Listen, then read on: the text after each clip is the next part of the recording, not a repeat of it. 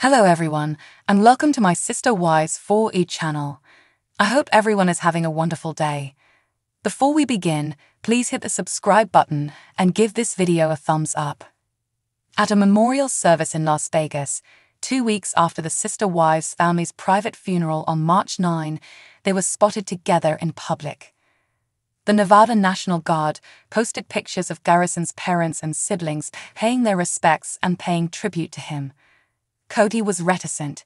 He was less inclined to mingle, a source told the U.S. Sun. Robin encouraged Kody to sit close to Janelle, which is a reference to the final remaining wife of the patriarch, who hasn't been in contact with her sister wives, Christine, Mary, or Janelle. It wasn't good for Robin, either, since a lot of the family still has resentment towards her. According to earlier reports from the U.S. Sun, Robin was viewed as the biggest villain by Garrison and his brother Gabe, who wanted nothing to do with her, since they thought she was a contributing factor in the family's disintegration and Kody's breakup with his ex-girlfriends. Along with Garrison and Gabe, Janelle and her ex-partner Kody are parents to 4 more children: Logan, Maddie, Hunter, and Savannah. The family reunion was awkward, the insider continued, but everyone came together and they supported each other. There was no hostility, no fighting, nothing of the like. Regarding Christine's current spouse, Kody manned up and was actually vulnerable with David Woolley, the source went on. The family dynamic was intriguing, as there were individuals who were content, some who were upset, and those who were in the middle. It was just like, let's focus on Garrison type of thing. It really wasn't about any ill-will feelings towards each other. Some family members chose to wear Hawaiian patterns in remembrance of their late relative, Garrison's clothing company, which a source told the U.S. Sun was a sentimental thing between the kids. Even with the March 24 reunion, a source has maintained that more work needs to be done to mend ties, and that things won't be all sunshine and butterflies from now on.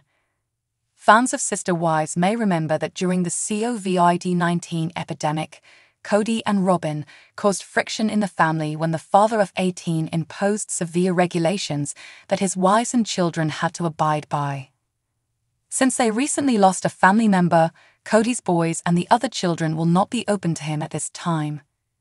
Kody will need to put in even more effort to repair the harm he's caused, the source asserted to the U.S. Sun. He's not even thinking about chances of reconciliation, since he's still processing Garrison's death and grieving his loss. The day before his tragic demise, worries about Garrison's well-being were raised by his last texts.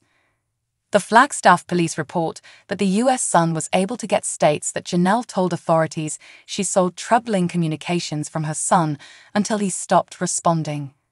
He sent one text message to the folks he works with on the TLC show, along with his family. "You mentioning the good times makes me want to despise you. However, I am unable to. I miss these days," Janelle reported to the police. Police were also informed by the TV personality that Garrison is estranged from his father.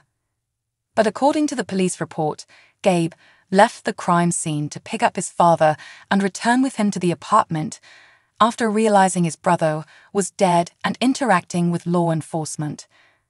Since the devastating news first out, Kody has only once expressed his opinions on Instagram.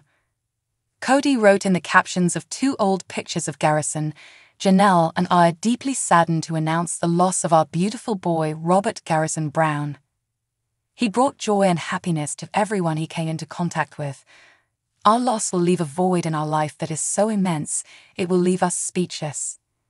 According to reports, Sister Wives Season 19 will depict what happens after Garrison into Family Women star Robert Garrison Brown's death is still pending, despite a report from the U.S. Sun claiming it was closed. A PIO for the Flagstaff Police Department simply tells In Touch. The department's case operations system shows the disquisition into the TLC star's March death assigned to its case operative. The public information officer confirms to In Touch on Thursday, April 4. This is likely due to staying on the medical monitor's report. The exclusive update comes hours after the U.S. Sun's report ran, claiming that the disquisition into Garrison's death was closed and ruled as self-murder a month after his woeful death. Garrison was set up dead on March 5 in his Flagstaff, Arizona, home by his youngish family Gabrielle Brown, who was transferred by their mama, Janelle Brown, to check on him. The 25-time-old was pronounced dead at the scene from a tone-foisted projectile crack. The night ahead, Janelle, 54, upset about Garrison after learning of some textbook, dispatches her son, transferred in a group, converse to people the family worked with. "I wanted to test you for participating the good times, but I can't. I miss these days," Garrison wrote, according to the police report attained by In Touch. The mama of 6 told police she had a brief discussion with her son before he just stopped texting. The lack of response upset Janelle, who also transferred Gabe, 22.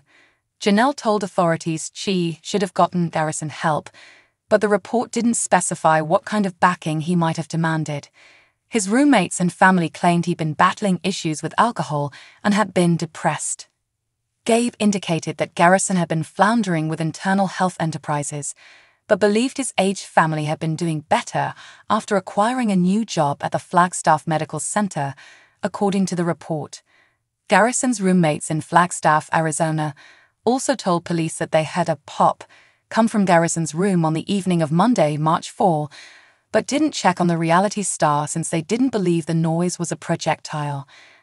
Addison, one of Garrison's roommates, said he'd exchanges with Garrison about him being depressed recently and stated he was an alcoholic and drinks every night.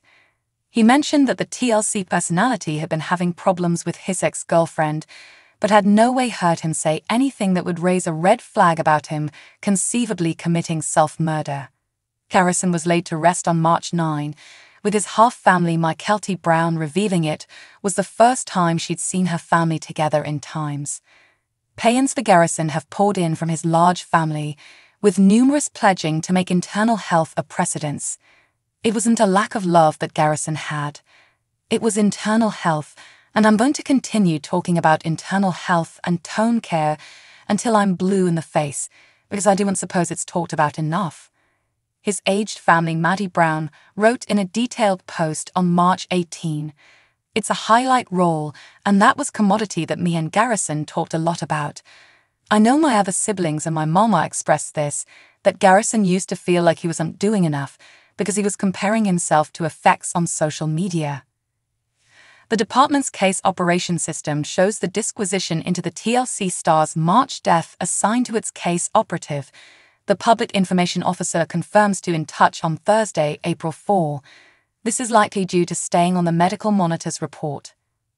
Thanks for watching. If you like this video, so please don't forget to subscribe my channel and don't miss any update.